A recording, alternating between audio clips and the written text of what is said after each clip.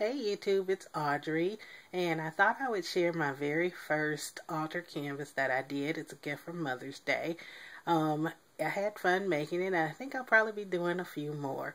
This one was a picture of us when we were on a mother-daughter day last year, and we really had fun, and I really like this picture, so I added some die cuts with a view paper for a background and for the matting, and then the flowers down here in the corner are both from Recollections and also from the Scrapbook Expo. I think it was Tall Mouse that I got those little red crystal flowers.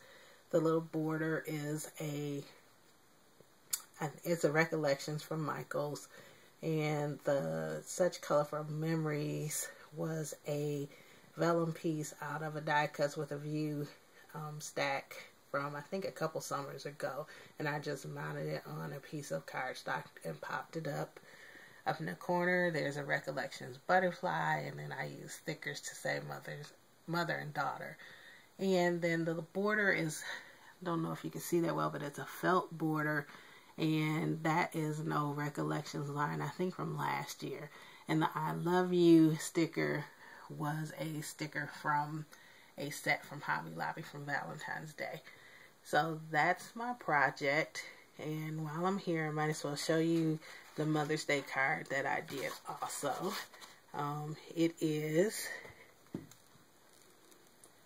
right here, an easel card, and it basically says a mother's love there in a circle. I have some bling on there, and then Happy Mother's Day. I think that a mother's love was a soft-spoken. The bling is Recollections. The one-of-a-kind clear sticker, I think, is a Cloud9, I think.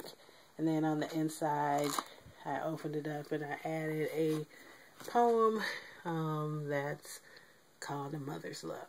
So that's my project. Thank you for watching.